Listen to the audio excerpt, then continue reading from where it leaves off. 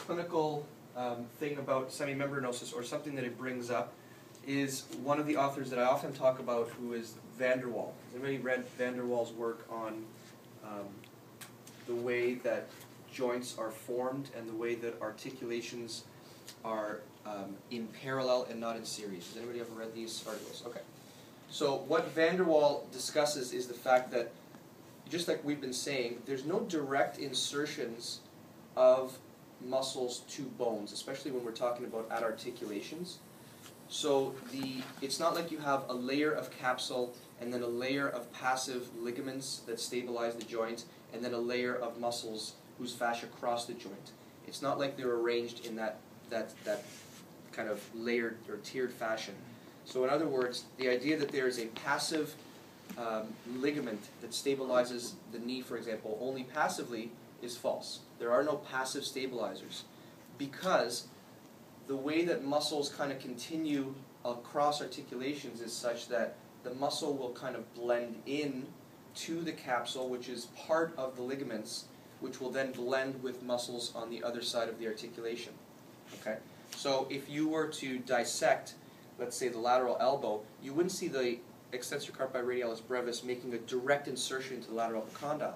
You would see it making an insertion into a conjoined tendon, ligament, capsule, impossible to distinguish, that would then be continuous with the muscles across the other side of the joint. So what does that mean?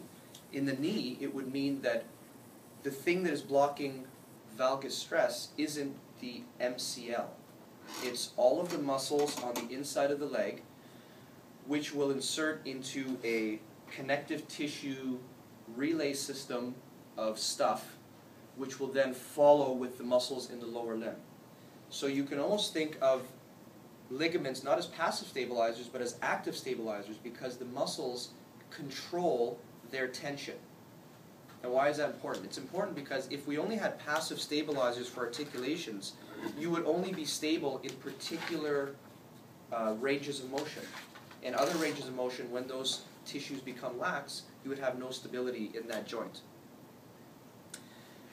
What does that also mean? That also gives us a really good opportunity, because in terms of rehab, when we're thinking about stabilization, it's almost just safe to say that if you wanted to stabilize the medial aspect of the knee, you would be training all contractile tissue on the medial aspect of the knee and the medial aspect of the leg, because all of this tissue will combine with all of this tissue as one continuous tissue.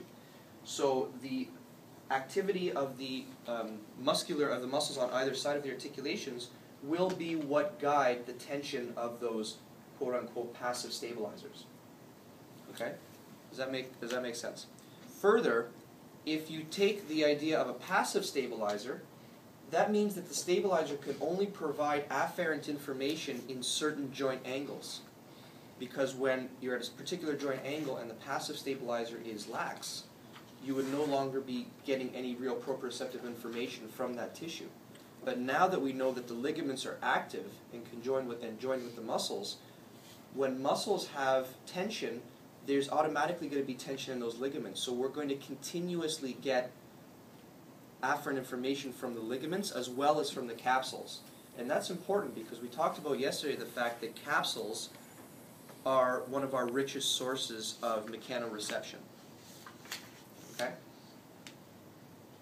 What it also means is that if we stretch properly, okay, using the techniques that we've talked about, we talked briefly about stuff like progressive angular symmetric loading, regressive angular symmetric loading, FRC principles.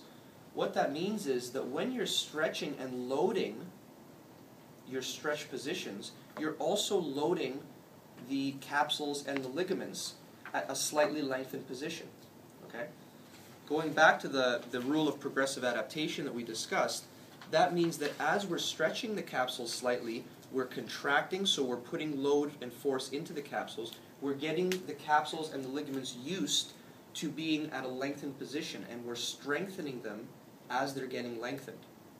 So that means that the type of stretching that we do is not going to produce unstable joints, but it will improve the stability of the joint as you increase the mobility. Okay? So a joint that's flexible isn't necessarily healthy, but a healthy joint is necessarily mobile. In other words, if you can have stability and mobility that occur at the same time. And that's why you have athletes like the Cirque du Soleil performers and the gymnasts who at very extreme ranges of motion are perfectly stable. They're not dislocating joints. People often ask, when gymnasts are on the rings and they're doing all of these flips and their arm is going into abduction, external rotation, why aren't they dislocating their shoulder? It's because they've got to that point with progressive adaptation. So their shoulder is perfectly prepared to be in these bad positions. It's people who don't prepare themselves to be in these positions who end up having the problems. And van der Waals' work kind of gives us the concept as to why that is.